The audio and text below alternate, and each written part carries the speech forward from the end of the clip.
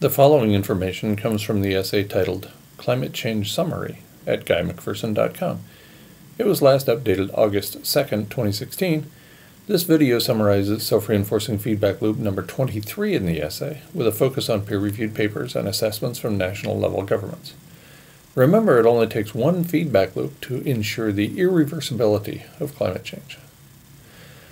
Ocean acidification leads to release of less dimethyl sulfide, that's DMS, by plankton. DMS shields Earth from radiation, according to a paper in the August 25, 2013 issue of Nature Climate Change. Plankton form the base of the marine food web, and some populations have declined 40% since 1950. For example, according to an article in the July 29, 2010 issue of Nature, and they are on the verge of disappearing completely, according to a paper in the October 10, 2013 issue of Global Change Biology. As with carbon dioxide, ocean acidification is occurring rapidly, according to a paper in the March 26, 2014 issue of Global Biogeochemical Cycles. Acidification is proceeding at a pace unparalleled during the last 300 million years, according to research published in the March 2, 2012 issue of Science.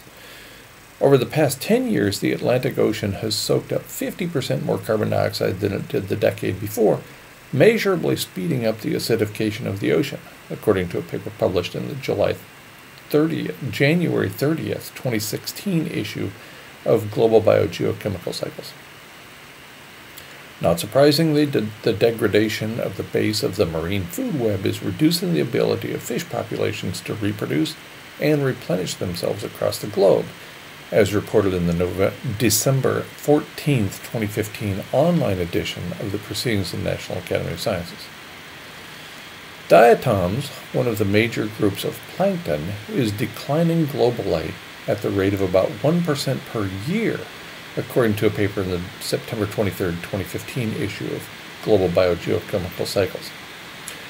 The Southern Ocean is acidifying at a high rate because of rising carbon dioxide emissions that may make large regions inhospitable for key organisms in the food chain to survive as soon as 2030, according to a paper published in the November 2, 2015 online issue of Nature Climate Change.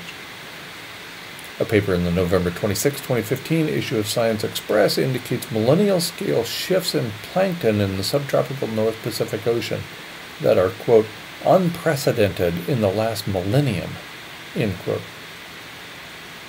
The ongoing shift, quote, began in the industrial era and is supported by increasing into fixing cyanobacterial production. This picoplankton community shift may provide a negative feedback to rising atmospheric CO2.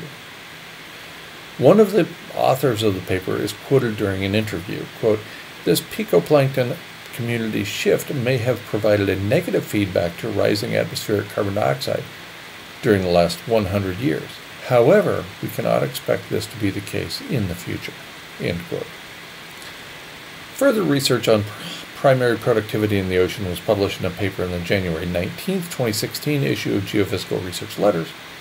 Referring to the Indian Ocean, the abstract concludes, quote, future climate projections suggest that the Indian Ocean will continue to warm, driving this productive region into an ecological desert, end quote. For the first time, researchers have documented algae-related toxins in Arctic sea mammals. Specifically, toxins produced by harmful algal blooms are showing up in Alaska marine mammals as far north as the Arctic Ocean, much farther north than ever reported previously, according to a paper in the February 11, 2016 issue of Harmful Algae. The abstract indicates, quote, in this study, 905 marine mammals from 13 species were sampled, including humpback whales, bowhead whales, beluga whales, harbor porpoises, northern fur seals, stellar sea lions, harbor seals, ringed seals, bearded seals, spotted seals, ribbon seals, Pacific walruses, and northern sea otters.